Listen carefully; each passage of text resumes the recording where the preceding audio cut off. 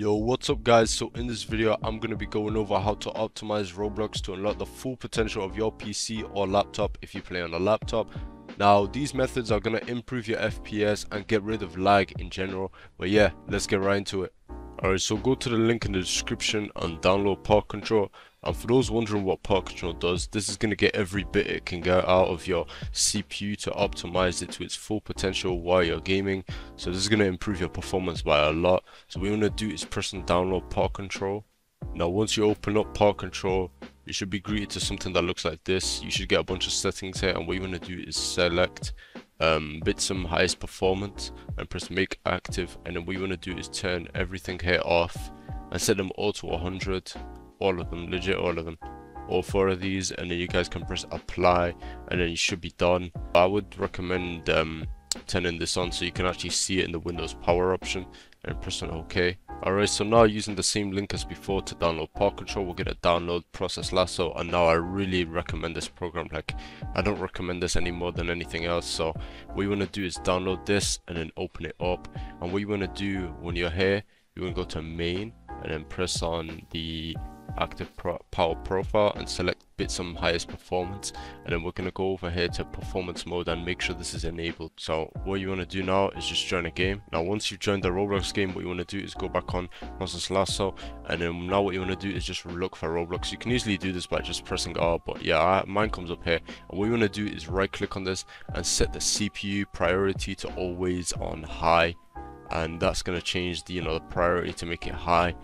It's the same setting that comes up on Task Manager if you've heard of it before, but this one is gonna make it every time you start Roblox, it's always gonna instantly set this to it. Alright, so now what you want to do is search for run on Windows search, open that up, and then search for ms config, and you guys can press OK. And now what you want to do is go to boot and then press advanced options, and then tick the number of processes, and then just select this to the maximum amount of threads that you guys have, and press on OK. You guys can press apply and close out that. I wouldn't recommend restarting your PC yet because I'm still going to be showing you guys some other methods. So exit without restart, but what you want to do is restart your PC at the end of this video. So now I'm going to be discussing some stretch resolutions you guys can use on Roblox. I'm going to be talking about some resolutions that you can use for a low-end PC, a mid-end PC, and like a high-end PC. What you want to do is, if you guys on an Nvidia user or an AMD user, for example, let's say you have integrated graphics for whatever reason, then just search display real quick and then go over here, and then you guys can lower your resolution here to a lower resolution. So if you play, I mean, if you have an integrated graphics, then I'm assuming your PC is pretty lower end. So what you want to do is scroll down and use a lower resolution like 800 by 600, 1280 by 720. Now for the Nvidia users, what you can do is right click on your desktop, press on Nvidia control panel. Now what you want to do is go to change resolution, press on customize, and then make sure this is checked, and then press on create custom resolution.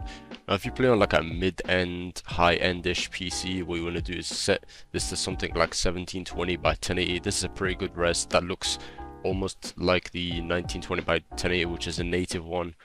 And for you guys that are playing on like a low-end PC, you might want to turn this down to like 1280.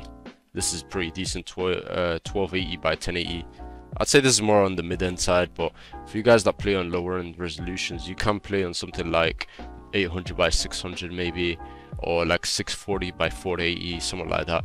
But a resolution I highly recommend for like mid-end PCs, even low-end PCs to be honest, 1400 by 1080 or 1050 as well. 1440 by 1050 isn't bad either, or 1080.